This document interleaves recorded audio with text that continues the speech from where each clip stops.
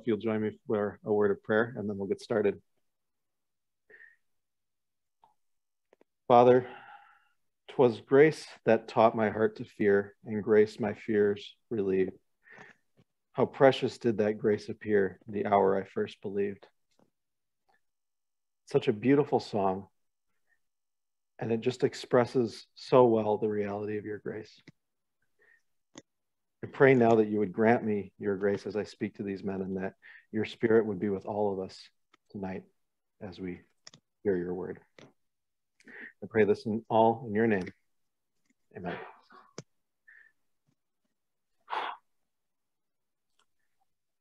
In the 7th chapter of Daniel, the prophet is given quite an amazing vision. He sees 4 vicious beasts coming and devouring their victims, one after the other. And we know from later in the chapter exactly what these beasts represent.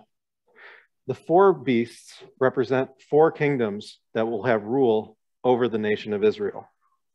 The first beast is the Babylonian Empire. Babylon was where the nation of Israel was currently in captivity at the time of Daniel. The following beasts represent the empires of Medo-Persia, Greece, and Rome, which brings us right up to New Testament times. But I want to point out that in this vision, there are not 4 empires pictured, but 5. And like the previous 4, the 5th empire will also have a figure to represent it. But it will not be a beast. Let me read what it says in Daniel chapter 7, verses 13 through 14. In my vision at night I looked, and there before me was one like a son of man, coming with the clouds of heaven. He approached the Ancient of Days and was led into his presence.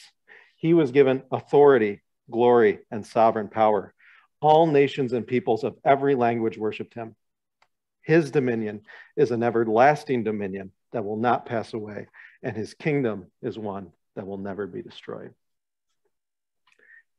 I'm calling this lecture The Empire of the Son of Man. I have 2 divisions.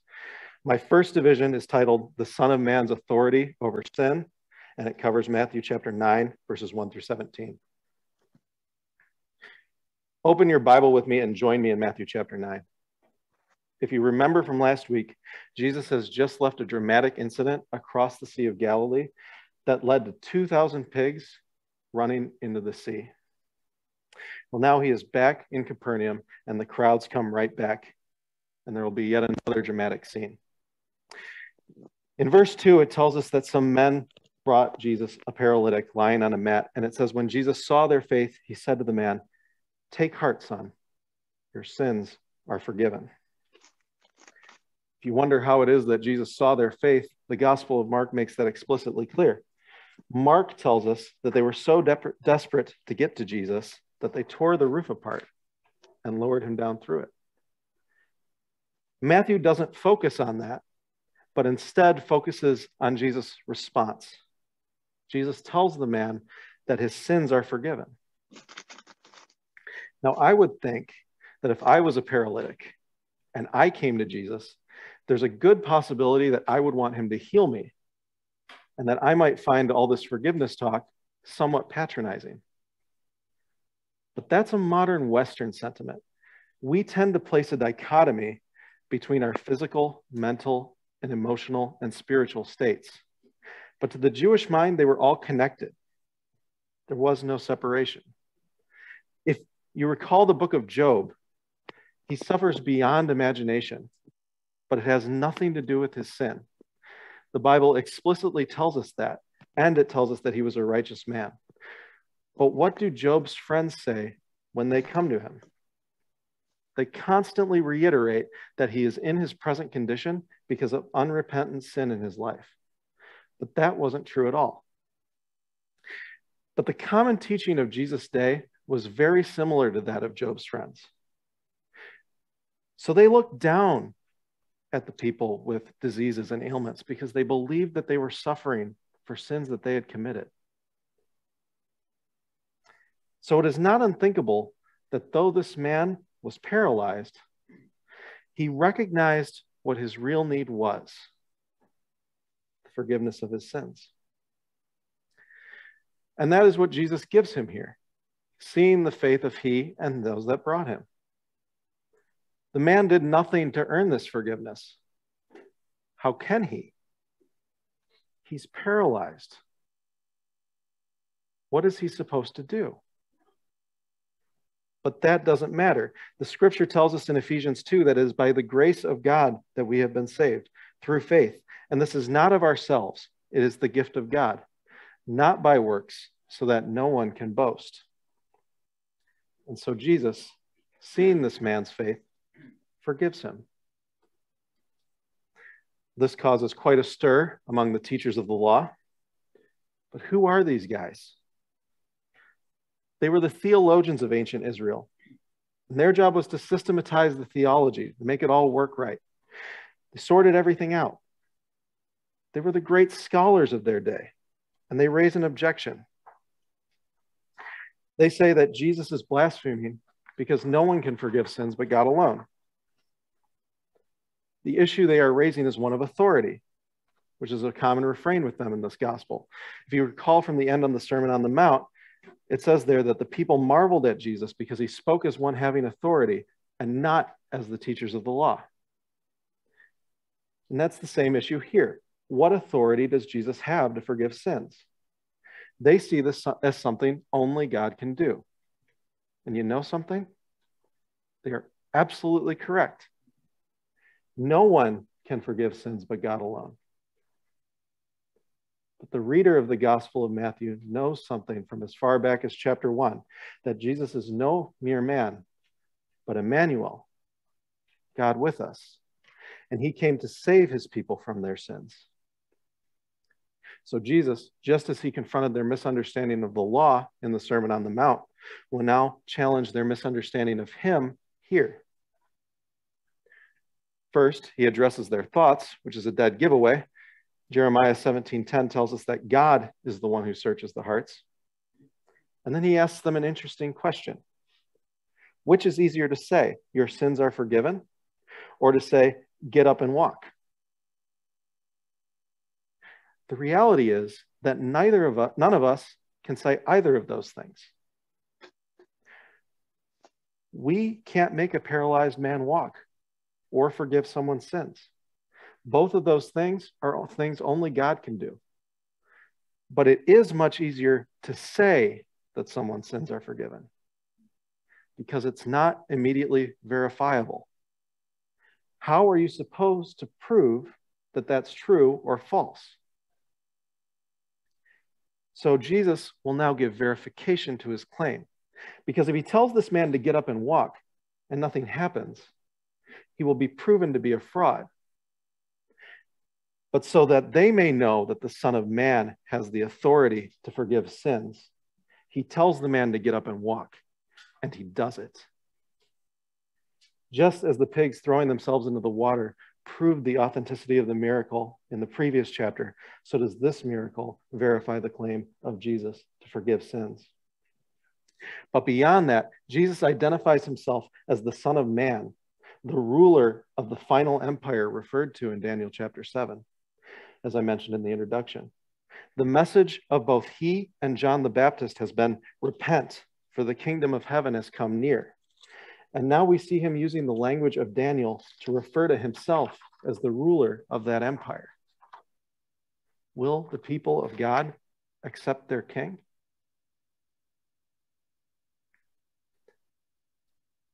Now, a natural question arises at this point. How far does this forgiveness of sin go?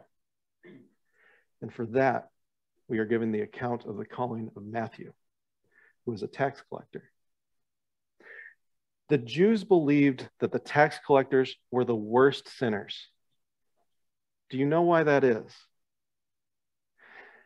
They were Jewish people who had gone to the Roman Empire to purchase a tax franchise from them. The Roman government took a cut of their profits, but beyond that, they were free to collect whatever they could from whoever they could. As a result, they behaved like thieves, robbing from those around them.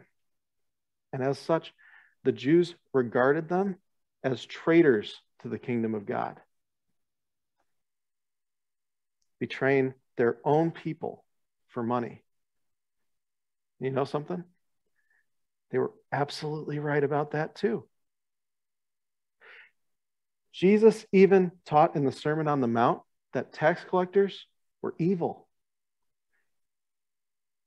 And the Jews taught that because of this betrayal, tax collectors were beyond salvation, outside of the kingdom of God. Matthew had sold his soul to the Roman Empire for money, but the Son of Man came to seek and to save that which was lost. After all, isn't that the condition of all of us? Doesn't Ephesians 2 tell us that we were all dead in our transgressions and sins, gratifying the desires and thoughts of our flesh, being by nature deserving of wrath? But God, who is rich in mercy, has made us alive in him, even though we were dead in our transgressions, because it is by grace that we have been saved. Well, we know the story, and we've seen it before. Matthew gets up and follows Jesus.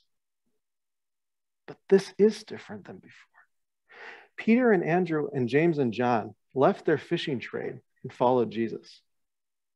But have you noticed that there's still a boat that's ferrying them around the lake? Or that there's still a house that they retreat to that's inhabited by Peter's mother-in-law? See, the fish weren't going anywhere. These other disciples could go back to fishing anytime they wanted to. And in fact, they do in John chapter 21.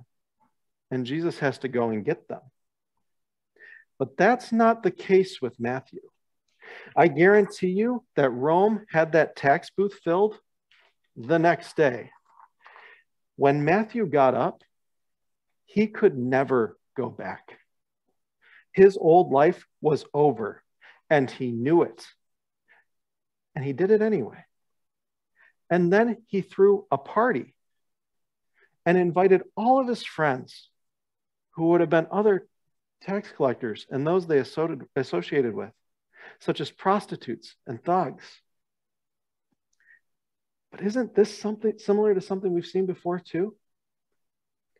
Didn't Jesus say last chapter that many would come from east and west and take their seats with the patriarch in the kingdom of heaven, but that the sons of the kingdom would be thrown into outer darkness? What do we see in this picture here? A bunch of undesirable people having a banquet with Jesus, while the religious leaders stand outside, refusing to come in, griping about what they see before them. Is this a preview of what Jesus was speaking of there? Is this what the kingdom of God will look like? Well, the Pharisees complained to the disciples, and Jesus responds to that complaint in verses 12 and 13. And he quotes Hosea 6, verse 6. I want to turn to Hosea 6 because I think the context is helpful, and I'm going to bring it up on the screen for you here. Look at how this starts. Come, let us return to the Lord. He will heal us. It talks about him binding up their wounds. This is wonderful. There's a revival in Israel. It's great, isn't it? But what's going on with God's response in verse 4? Let me give you some background on the book of Hosea.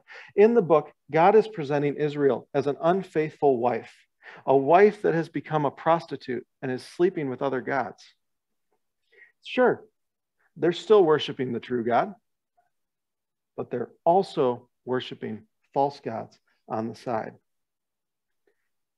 So let's look at what they say in continue to look at this. What they say in verse 3? Let us acknowledge the Lord. Let us press on to acknowledge him. As surely as the sun rises, he will appear. God is like the sunrise. He's always there in the morning. Always there. Consistent. And they depended on the winter and spring rains to water their crops for harvest. And they were very reliable, and they brought blessing when they came. They say, God is like that. He's always there. He's consistent. He's always gracious and forgiving. He's always there. Well, God responds to them in verse 4. If they think he is like the rising sun and these reliable rains, they are like the morning dew. God says to them, just like the morning dew, you are there in the morning when people first start to get up. But where are you after a couple of hours? You're gone. See, it's true that God is gracious and forgiving and good, but they were not faithful. These people were not reliable. They came in and offered their offerings to God, and when they were done, you could find them at a shrine for another deity down the street. Do we ever do that? Giving God his hour on Sunday morning and then run off to live the rest of our week as if nothing had happened? Well, God says, I desire mercy and not sacrifice. We see again, just like in the Sermon on the Mount, God is not interested in ceremony and ritual and outward religious expression, but in the changing of the heart. You see, God is gracious and forgiving, and that is true. But that grace is not to be presumed upon. They were like those who say today, oh, God is so wonderful. I can do whatever I want, and he will heal me, forgive me. But it is written, you shall not put the Lord your God to the test. You see, in Titus 2, verse 11 through 14, it tells us that the grace of God has appeared, bringing salvation and teaching us to renounce ungodliness and worldly passions and to live godly lives.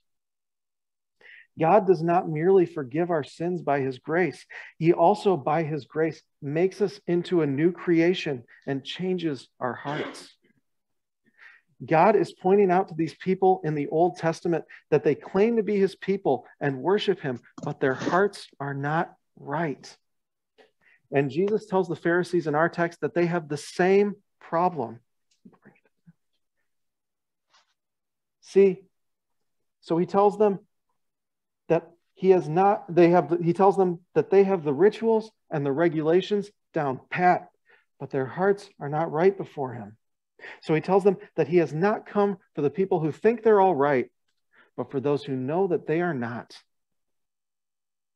See, the Pharisees claimed to know God, but inside they were rotten. Jesus will say later in the Gospel of Matthew that they were full of dead men's bones and all uncleanness. But on the other hand, Matthew was rotten. But when Jesus came, his life changed, and he authored a gospel. Because when God truly changes a life, that life is never the same again.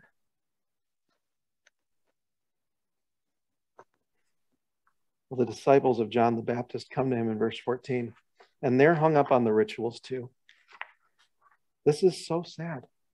Did you notice that they're still disciples of John, even after John the Baptist himself has pointed to Jesus and told them that he's the one they should follow? We see again that they're all about these rituals of fasting. But what was the point of fasting in the Old Testament? It was connected with mourning and seeking after God. But that wasn't what it was about anymore. The Pharisees fasted twice a week. This wasn't about seeking God with a contrite heart. This was just something that they did, a ritual. But Jesus is gracious toward them.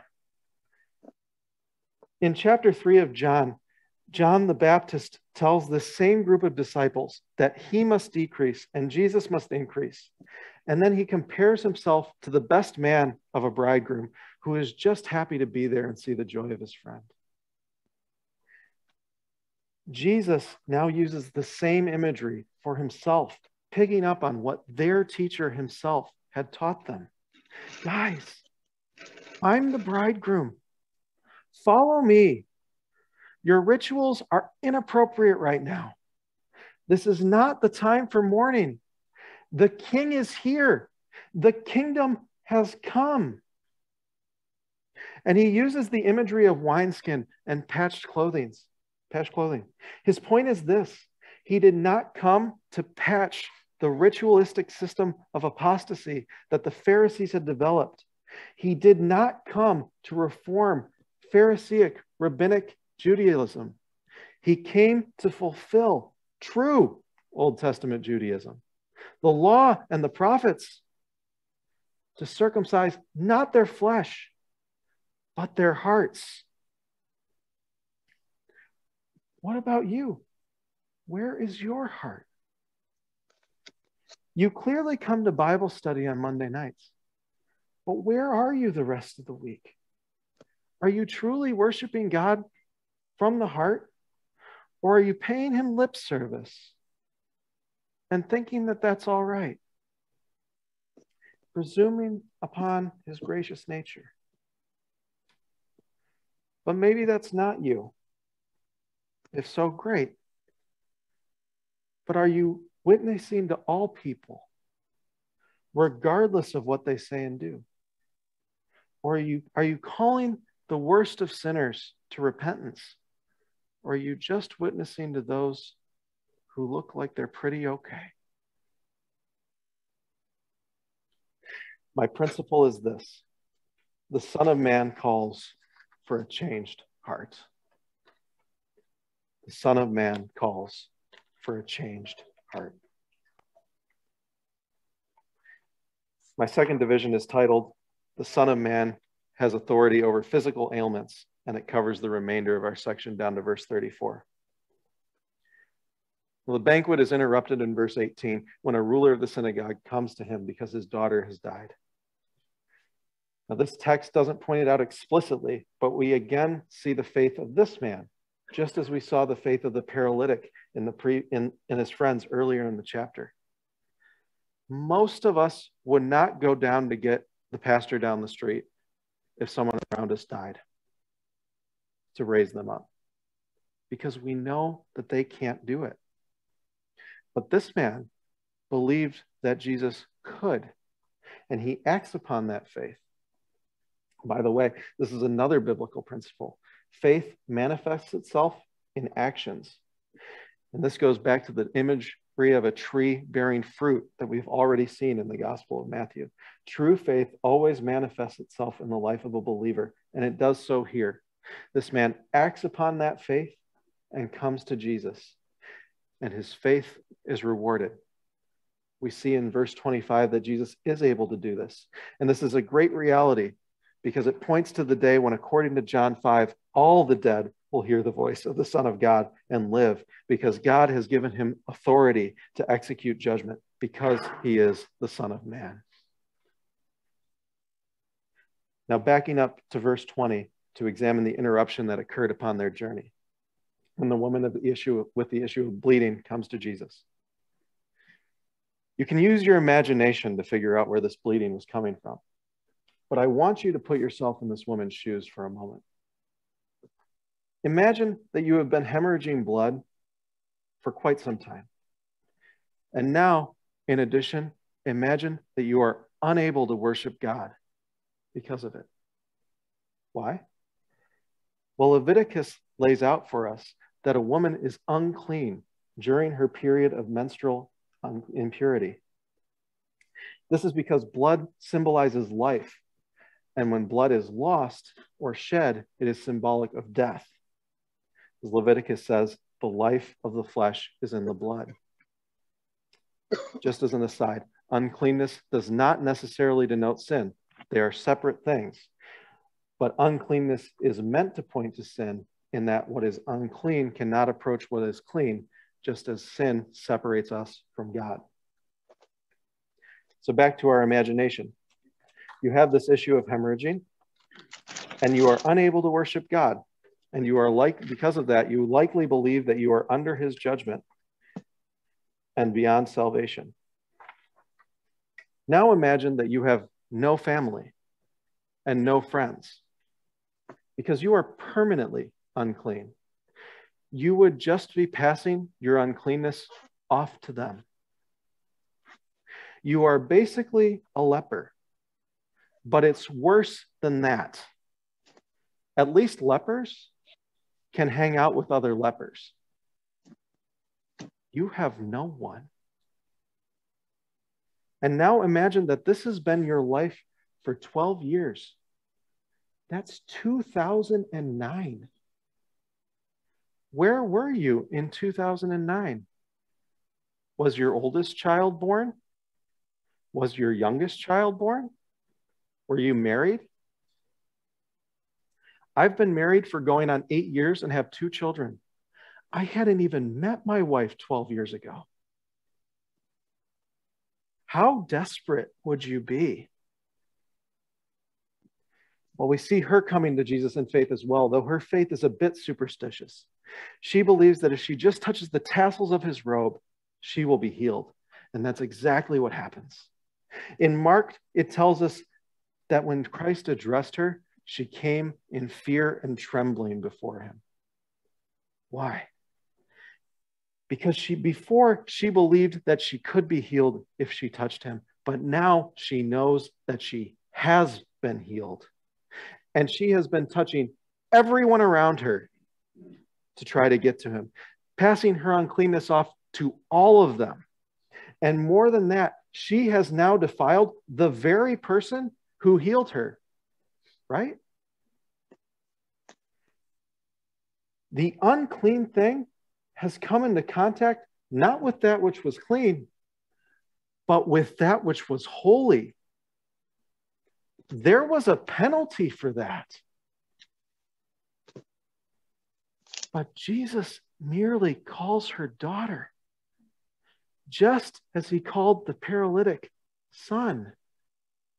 And then he uses the normal Greek word for salvation when he says to her, your faith has saved you. Who is this man that when he touches the unclean thing, he makes it clean? That rather than participating in sin with sinners when he eats with them, makes them holy. We see the answer when the blind men come and address him as the Son of David. That's who he is, the Messiah, the King, the Son of Man. But can I tell you something? There was no healing of a blind man ever in the Old Testament. In John 9, it tells us that explicitly. Never in the history of the world has anyone ever opened the eyes of a man born blind. But Jesus tells us exactly what is going on in Matthew 12, verse 28. He says, if I cast out demons by the Spirit of God, then you know that the kingdom of God has come upon you. What does Isaiah 35 say will happen in the kingdom age? Then the eyes of the blind will be opened and the ears of the deaf unstopped. We see that here. Then the lame will leap like a deer and the mute tongue shout for joy. We saw a lame man walk in this very chapter. Do you know what is happening here? The heavenly empire of God is invading the kingdom of the world. The King has come. And yet, our section closes on a sour note. The people attribute the kingdom of God not to God, but to Satan. The blind men could see what the Pharisees could not. We know how this story ends. What a tragedy. The kingdom of God is rejected and spurned. But we know that that's not the end of the story. In Philippians 2, it says that God has now exalted him, meaning Jesus, to the highest place and giving him the name that is above every name, that at the name of Jesus, every knee should bow in heaven and on earth and under the earth, and every tongue acknowledge that Jesus Christ is Lord, to the glory of God the Father. He was rejected the first time, but next time that is not how it's going to go down. The empire of the Son of Man will be established on earth as it is in heaven. The end of Matthew's gospel, Jesus will declare that all authority on heaven and on earth has been given to him. Therefore, make disciples of all nations, baptizing them in the name of the Father and the Son and the Holy Spirit, and teaching them to obey everything I have commanded you. Christians, you have been given your commission. You are soldiers, and you have received your marching orders. The empire of God has invaded the kingdom of this world. And you must choose which empire you will fight for. Choose for yourselves this day whom you will serve. But as for me and my house, we will serve the Lord, the Son of God and Son of Man. My principle is this. The Son of Man has all authority on heaven and on earth. The Son of Man has all authority in heaven and on earth.